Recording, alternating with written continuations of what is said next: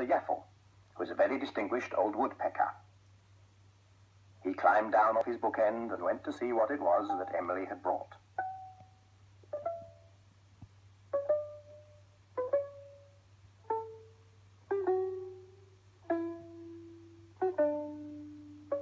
Hey up, right then, we'll try to do a beer review, do my best. Sent to me a little while ago from Dan Steen Beach. It is Bee Dust, Zombie Dust Clone, honey malt sub for Melanoidin malt. Talk about that. I've just got some to do my own Zombie Dust. So let's see how this goes.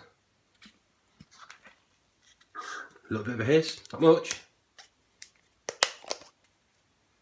Yeah, a few bubbles in there. Very nice. I'm hoping to put in the right glass. I'm hoping it's going to get a big head on it. Anyway, don't want to pour too fast. Also, I don't want to pour too slow.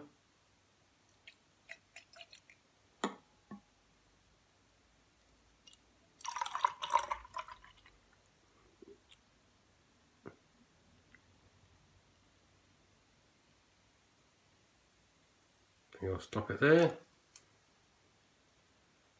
Not too sure if these were bottle conditioned because there ain't much yeast, a little bit of yeast in the bottom.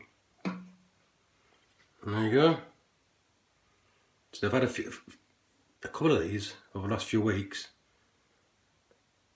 and that's why he's pushed me to try and make my own again. I've only done, I think, one version of it myself. Looks spot on it. Nice, what's that, I'd say, like an orange colour in here. Light's not doing it very much good. Go for a sniff. Is it predominantly citra, so at least I can smell citra. Yeah.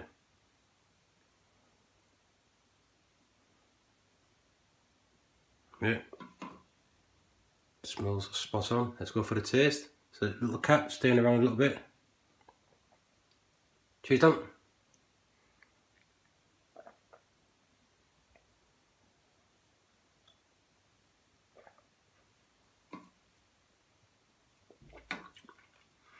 Yeah, citra.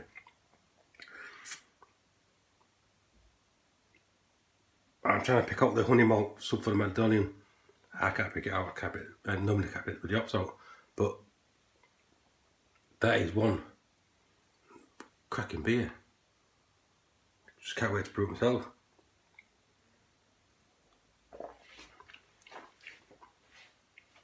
You can taste like the honey malt. It's quite sweet. Then you get the citrus punch from the citra. Hope that makes sense. I'll be back in the background.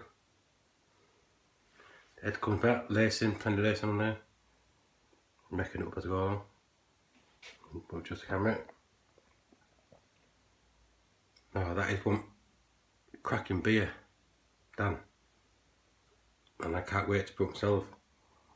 Out of all of them that I've had, this one, a couple more that I've had, they're all on par. And I could just drink this all day long. The one that I made,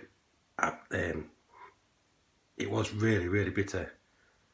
So I'm hoping, actually that's when I first started brewing, so I'm hoping I could do a better job now.